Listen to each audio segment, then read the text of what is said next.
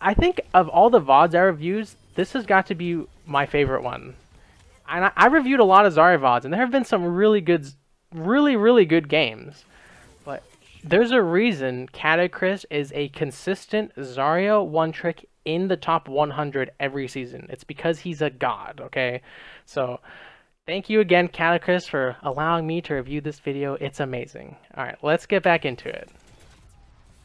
So let's go back to these initial shields. This is just free energy right at the start. We can use both these shields, have both cooldowns back before we even turn the corner. 70 energy before we even turn the corner, guys. Really good shield use. And again, right before anything's happened, we already have both shields back. Symmetra is just feeding us so hard. The reason that we had to shield Reinhardt there is because he's taking Roadhog spam and Junkrat spam. So that shield will, like, okay, the reason I say this is because there are plenty of other games where the Zarya's team is attacking and they shield specifically for energy, and I'll call that out, be like, oh, that shield was just for energy. But what this shield is it gives us energy, obviously, we see that, but it's helping our Rein exit the fight. So if you're a Zarya player and you're watching this and you want to shield Reinhardt for energy, make sure it's not just for energy, right? That shield, I'll go back one more time. This shield is doing 3 things. Like I said, helping him exit the fight. Number 2, giving us energy. And number 3, protecting our Reinhardt, because he is forced to drop shield here, right? If the red Roadhog, the enemy team's Roadhog sees all these cracks, right? The moment this shield breaks, he's gonna hook, which is that's kind of an obvious, logic loop. But the preemptive shield onto him helps him get out. So don't be a Zarya player that just shields for energy. Oh, the Reinhardt shield's taking damage, and you shield when Reinhardt's shield is at like 1000 HP, right? Save that shield for like when the Reinhardt shield's at like 200 HP. So Catakryst says in chat, if we are ever engaging, I basically have to have both bubbles off cooldown because of the spam. So if I use personal bubble, I usually use ally bubble as well, since I have to wait anyway. Okay, so that's actually a really good insight. So he is pairing the cooldowns of personal and projected barrier. So he uses personal shield first, because I believe it's a longer cooldown, it's 10 seconds, and projected barrier is 8 seconds. So if we go back, we'll see this perfect rotation on the second use of the 2 shields. He wants both shields, Catakryst said, he wants both shields to be up simultaneously for an engagement. So every time he uses one, he uses the other to keep the cooldowns like near each other, right? If you use one and then kind of use the other, you'll kind of go into an engagement lopsided in terms of barrier use. So I'm going to be honest here, I have never personally playing Zarya thought to keep my cooldowns like paired up. I would just use them, based on the situation. But Catakryst is saying because of the spam, he can A, keep both shield cooldowns together, and B, doing so can like pushing into spam, you can't cover a long distance and a long amount of time. You have to cover a long distance in a short amount of time. That's why you need both shields to just make a sprint. You just use both shields and sprint into the other team, which is why he's keeping the 2 cooldowns together.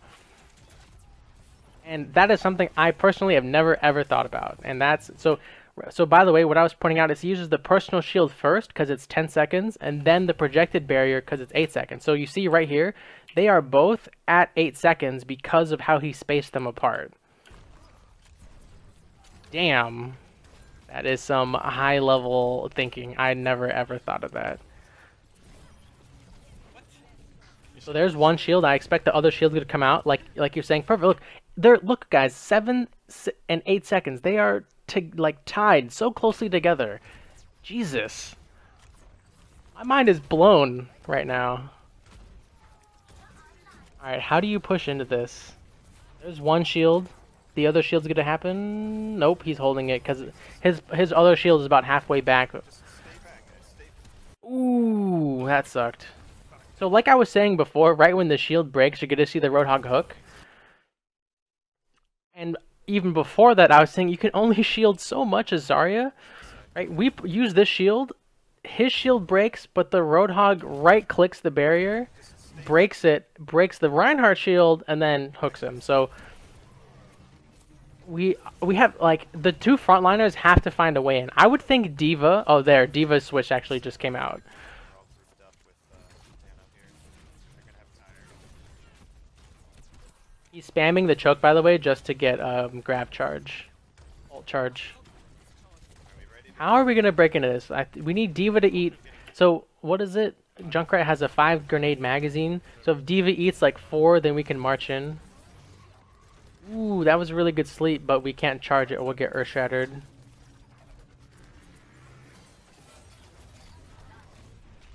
God, so much spam, so much energy. Alright, let's go. Speed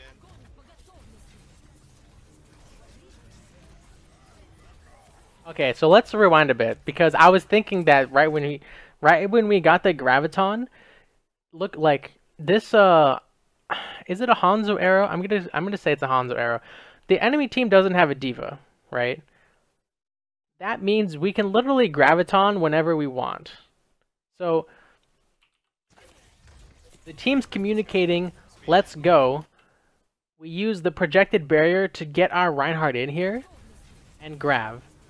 Now we use personal shield and rotate around this to try and kill someone, anyone. Immediately goes for the healer, which is really good, but amazing sleep dart comes out from the Ana. The turrets, I literally can't move. Oh, the Ana's gonna forget about you. Oh my god, those are really good shields. Damn.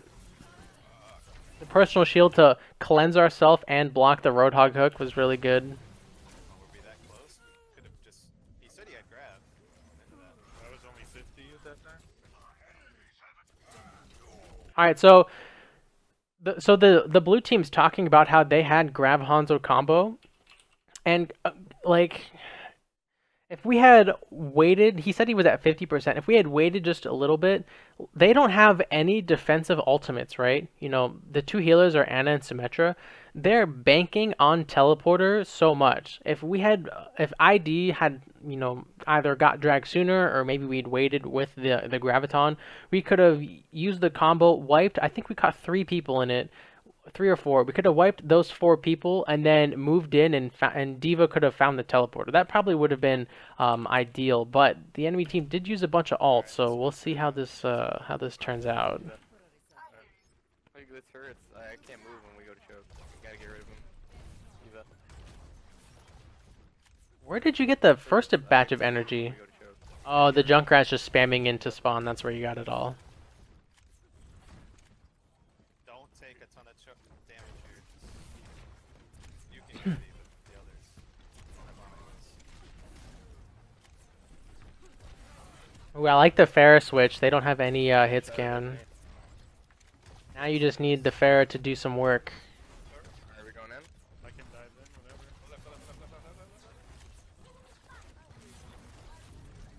Ooh, kill the junk. Kill the junk. Oh. Hit the high. I'm on the TV. I'm on the TV. TV's going down. Look, guys. Like I just said, Diva found the teleporter, which is really important. Mangachu got away with that positioning for so long. I'm surprised it took that long for the team to kill him. What? I blocked it. I'm on the TV. TV's going down. Yeah, that was really good. The personal shield. Oh, how did he get knocked down? We used projected barrier. What? Wow, the barrier instantly popped because Roadhog is shooting Nano boosted Roadhog is shooting whole hog into that. Ah, man, that sucks. What? I blocked it. Resurrect from Tahang?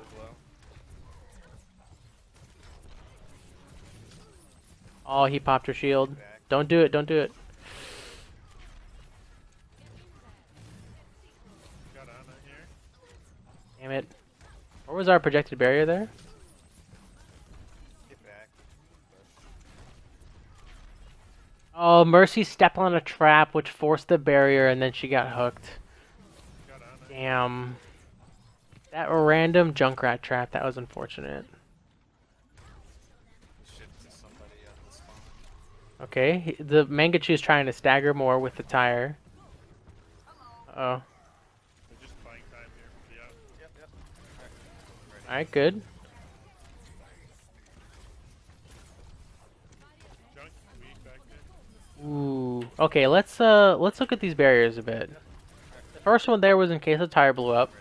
The second one though, this one I'm not sure of. Maybe we were expecting Symmetra turrets and that's why we barriered. I think that's what it was. Because Roadhog is off to the side right, oops, excuse me, right here. So a hook could have come through, but it's a pretty tight angle. I think we were expecting Symmetra turrets. And if we look at this positioning, guys. Our front line, the blue team's front line's together, right? We see Zarya and Reinhardt both together, but the red team is split up. Here's their squishies, here's their Reinhardt. This is a big mistake, and you see Catakryst punish this instantly. He sees them, goes towards the people without a shield, and uses Graviton instantly, and I think it's an instant 3 kills. He also reloads before Graviton, which is really important. It's pretty lucky. I think they're actually kind of far away, but they still get sucked into this. That's actually really lucky, or not lucky, but fortunate. I don't know. That was like a max range grab. Yeah, an instant 2 kills. Right side hot. Ana weak. Good focus on the tanks there. Was that a barrier on the Pharah? So fast. Oh, it was a barrier on Diva. Ana weak. Use the personal shield once the hog acquired us, guys. That's important to note. You use the shield when they start looking at you, not before. So Right side hot. what I mean is right here, some players would use the shield now because they're fighting Hog. Like, even though you're fighting Hog, Hog is not fighting you.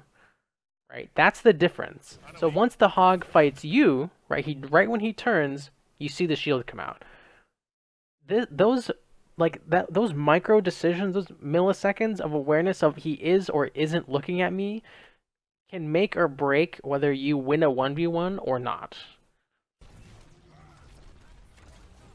Yeah, so Catakryst is saying in chat he thought the Diva was Pharah. That's what I thought too. I was like, I thought that was Pharah, but you see the Pharah is right here. So, that's okay. It seems to work out.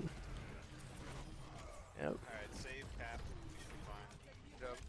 Do they still have the TP? Oh no. I was in a... Man, that spam comp was just...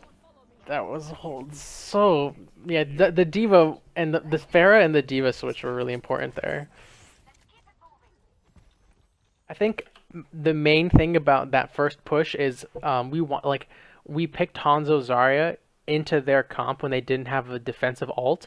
If we had gotten those two to work together, it probably wouldn't have been a much easier first point, but a lesson learned, you know, just something to think about, right? If you guys have the Hanzo and the Zarya and the enemy team has no Tranquility, has no Resurrect, has no Sound Barrier, just play around that, win a wombo combo fight, and take the point.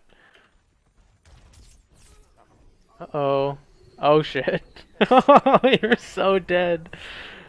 Oh no. So he's pushing up to make space, trying to take the high ground from them before they get to it, but they were already there. Oh jeez. The sleep into the charge. That should be a crime. My goodness. 56% average energy from all that spam damage, guys. He jumped up what was it? Like 10% in the terms of half a round? That's insane. That punish was hilarious. Ooh, such a good barrier. So, another thing about playing Zarya, right? Lots of people will respawn as Zarya, come back to a fight, and barrier just the first person they see. Don't do that. Assess the situation, then barrier, which is exactly what we're seeing here. He's coming back, he sees multiple people getting hurt, he's like, you get the barrier. Like, there's a couple people he could have shielded. You know, Dehang is like 10 HP, but you can only shield so much, as like I said. So, amazing shield onto Soldier there. The Catakryst died, and then they instantly moved up and punished, right? So, you're seeing the what's the word I want to say? the reverberation. No, that's not the right word. You're seeing the continuous effects of Catakryst getting overextending and getting picked off, right?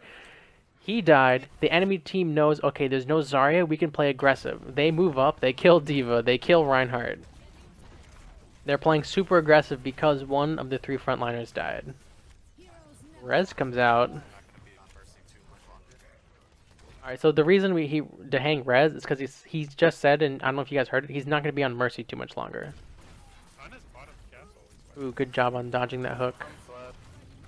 Someone slept, he's going to look over. Yes! Oh! Because I heard him get slept, and I was like, wait a second. The Reinhardt confirms he slept, and again, just the 90-degree flick. So good, such a good barrier. That's what personally as Zarya that I love about playing her.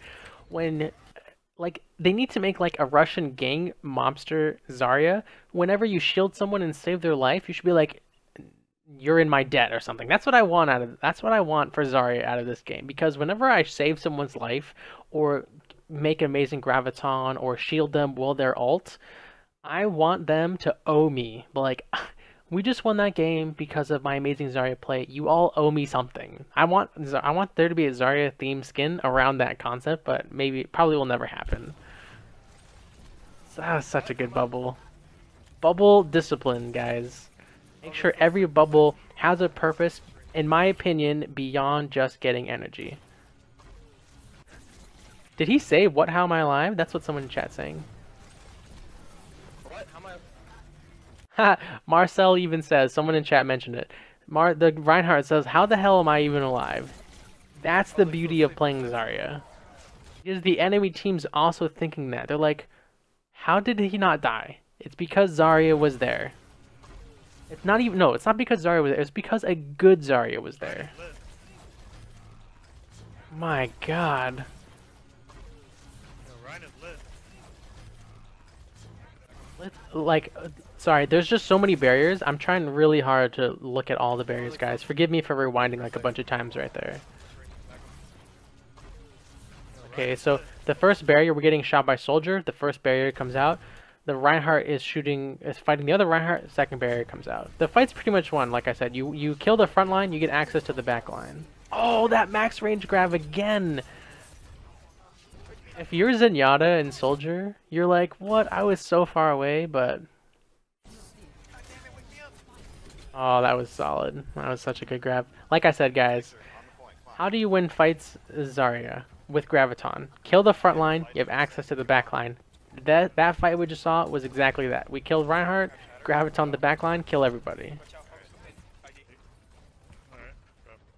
If I recall correctly, Piggage, I don't think Catakryst streams because I've tried to find him myself in the past. I don't think he does. Heal station, heal station.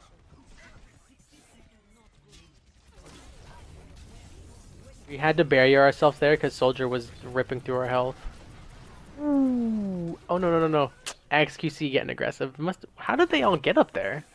They must have came through spawn. Yeah, he had to barrier there because he was at less than 200 HP. Oh, I'm trying to look at the shield on the Rhine. 1 second.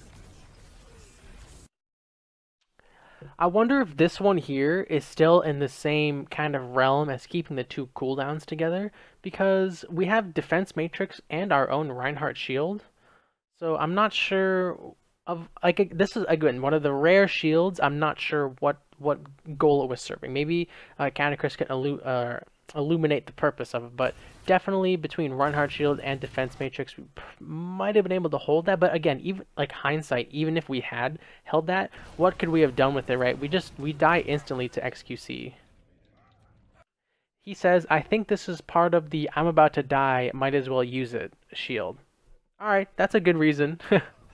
Makes Ryan's hitbox bigger so I can hide behind it. Ooh, that's a good one. Yeah, I've definitely done that in the past. That's a good point. I was thinking of the defense matrix too, but like I said, hindsight for me, because I see Catakryst die, but Catakryst is saying as the player, he knows I'm about to die, so he uses his cooldown anyway. Ooh. Ooh, that was a good res into barrier. Okay, look at this. So both frontliners were dead, and we see Reinhardt has Shatter, the instant shield onto him so he can Shatter. Plus the follow-up sound barrier. Just amazing ult management by the blue team. Res, sound barrier. Reinhardt gets obliterated right there. I think he got to half.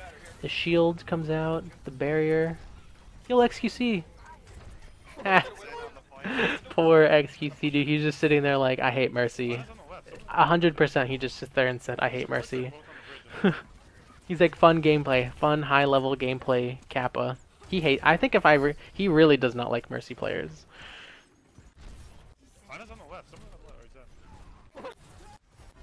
I'm pretty sure that's a tip I have never mentioned in a video, is use another, like, even though I've done it myself, the tip of you can treat a projected barrier and hide behind it like it was your own to save your life. Maybe I have mentioned it once, but if not, I definitely should.